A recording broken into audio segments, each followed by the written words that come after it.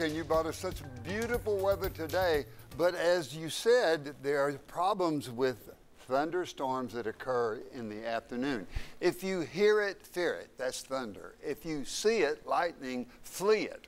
So we're going to talk about what happens if you get a direct hit from a lightning strike.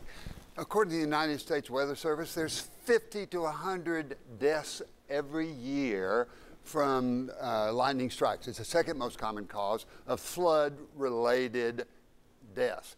Most likely, obviously, drowning would be the one. If you're hit directly by lightning, a lot of people will say they have burns. The lightning really does not burn people, but the heat will transfer through necklaces, through metal objects, and that will burn the skin. The lightning in itself does not usually leave a burn.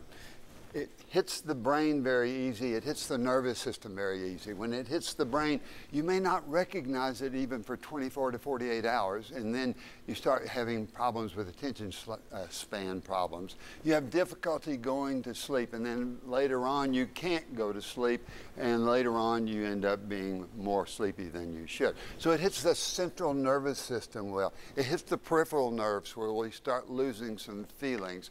It will hit the ears. Tinnitus, ringing of the ears, nausea, vomiting occurs directly. So it's a very, very serious thing. And long term, there's a 1 in 720,000 chance you'll get hit by lightning. But if you do, 90% of people survive, 10% die. The 90% that survive get the central nervous system and the peripheral nerve system problems, and they're left as residuals. And so you end up with somebody that's going to need caregivers. So how can we prevent that? Well, stay out of it. Don't be the tallest person out in the field. Don't be in a boat. Get out of water. If you're swimming in a swimming pool or at the lake, be sure you get away. Don't make yourself where you have a strike. And now, be careful and have a good time. Enjoy yourself. Now, questions from the viewer. Dr. Bob, what happens if somebody recognizes a stroke, and what do they do for you in the emergency room? Well, this happened to one of my good friends just yesterday morning, and where he developed an obvious stroke. He was laying on the floor. He couldn't move his left side. He couldn't speak. He had facial asymmetry. And so there are things. If we get to the emergency room, well, there is a TPA, a clot buster that we can use.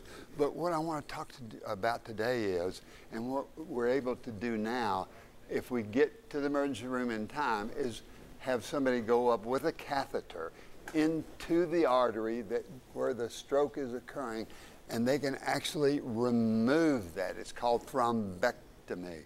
And so they can go out and pull that, and immediately the blood flow goes to the brain. So remember, get to the emergency room quickly. As far as the intravascular thrombectomy, they're extending the time. Sometimes we can do it 24 hours later. Get to the emergency room, they'll take good care of you. And now, Sean, I heard you earlier talking about swimming pools and having a good time, and about it being such a wonderful time, most common day in July for meeting a mate. So back to you, and we'll talk about the fun of summer swimming pools. Dr. Bob.